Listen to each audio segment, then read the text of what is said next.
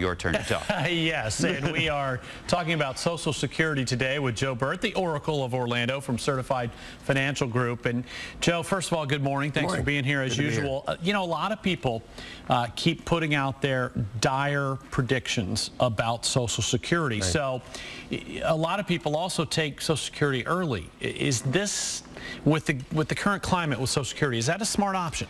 Absolutely not. In fact, if you can wait to take Social Security, it's a better thing. And you're right, it is. Right now, it's a political football. Right. The Social Security, at least for the baby boomers, is in good shape. We've got at least 20 years there.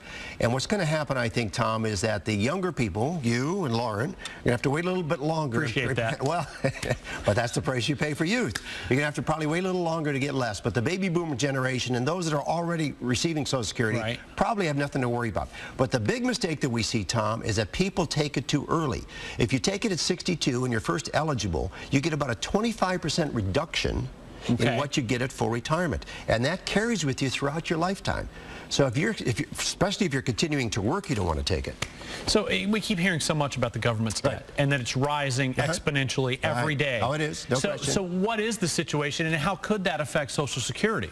Well, certainly we got, what they say is the actuaries tell us about 20 years before any major changes have to be made. But the good news is if you make the changes today, address what the issues are, recognize we've got this large mass of humanity coming through the system that's living longer. They're living longer than what the actuaries projected. And that's the problem. But it can be fixed.